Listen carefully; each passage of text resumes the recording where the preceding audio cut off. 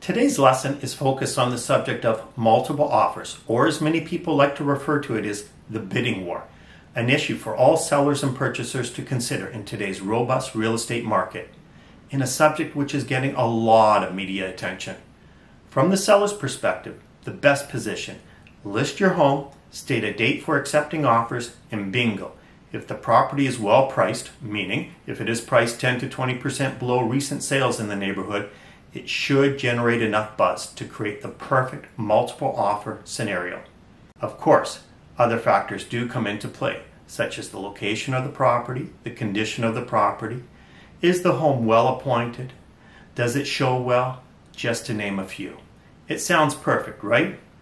Get the purchasers competing with each other, let each one try to outdo the other, and let the market decide. Sorry if it was only that simple. Unfortunately, there has been some unscrupulous sellers, not to mention realtors out there, who have through very creative means created, for lack of a better word, the illusion, or some may say the impression, of a multiple offer situation, when indeed none existed. As a result, some purchasers have complained, and their complaints have been heard far and wide. Certainly I know I have been in some very well orchestrated multiple offer situations, and I sit there wondering, is that person or that couple truly a prospective purchaser with a bona fide offer? Or are they the seller's cousin or realtor's friend, there to add color and frenzy to an already highly stressed situation? The fact is, if you are a purchaser in a multiple offer situation, you never truly know who you are competing against, or to put it in a more simple way, whether the offers on the table are truly genuine or there to assist in pushing up the sale price. Now remember, a seller could have 50 offers, all well over the listed price, and they are under no obligation to accept any offer, despite how attractive the offer or offers are. After all, put yourself in the seller's position. We are now turning the table. How would you like to be told that you must accept a particular offer, even though you know in your heart of hearts, with a little bit more exposure for your property, you may be even able to get an additional $100,000. In my opinion, the bottom line is, as long as we exist in a seller's market, there will be multiple offer situations. The only difference may be the terms under which the offers are being presented. Will all offers have to be open, on the table, for everyone to see? We have not reached that point, but in my opinion, it will not eliminate the dubious seller or realtor from creating false offers, because where there is a will, there is a way, and greed is a great motivator when it comes to creative selling methods. The fact is, in my opinion, the purchaser, at the end of the day, is always bidding against themselves. Many people do not want to hear this reality, but in my opinion, it is the truth. A purchaser either decides if they want to engage in a multiple offer scenario or not. They either set a specific price in their mind that they are willing to live with prior to entering a bidding war, or they enter the bidding war with no specific threshold. With either approach, sometimes it works and other times it may not. At the end of the day, the purchaser must always look at themselves in the mirror and make a decision. They don't ask the seller for permission to make the offer. They ask themselves for permission. And this is why I say they bid against themselves.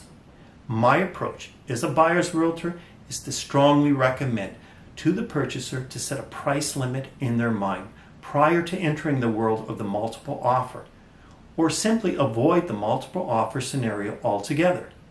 After all, a bidding war is a pressure cooker, and one that can leave a horrible bitter taste in one's mouth.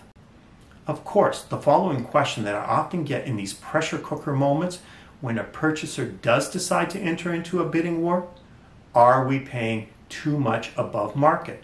A fair enough question, and often in the vast majority of circumstances, yes, you are paying above market. The result? Offers in today's real estate market increase, as does prices.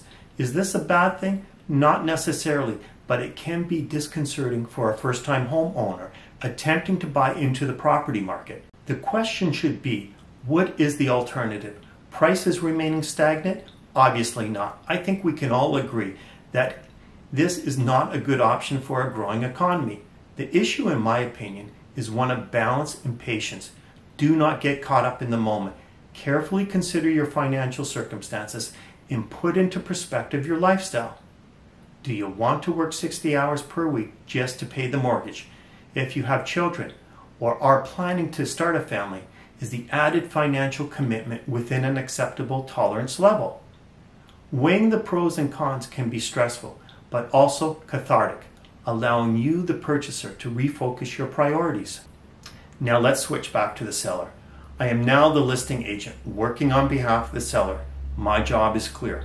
Maximize the selling price with the best terms for my client to their benefit. Okay, so the multiple offer scenario seems like the perfect situation. List low, stage perfectly, crank up the pressure, get the frenzy going, and sell, sell, sell.